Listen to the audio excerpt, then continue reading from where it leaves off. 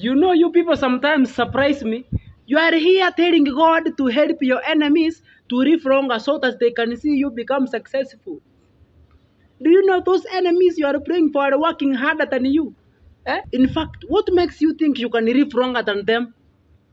Some of you will die before your enemies. In fact, God can decide to hear your prayer, and because God is not a negative God, He can hear, they live longer. You are telling God, may your enemies live longer. He will disregard the other part and just make them live longer. Ati yo God andaa meza mbele ya marafiki zangu. How can God prepare a table ama meal in front of your enemies and you can't afford a table? In fact, that meal you cannot even afford it. Let's not be negative sometimes. Tafakari sa nyanya. Nyakundi the actor. Subscribe on YouTube.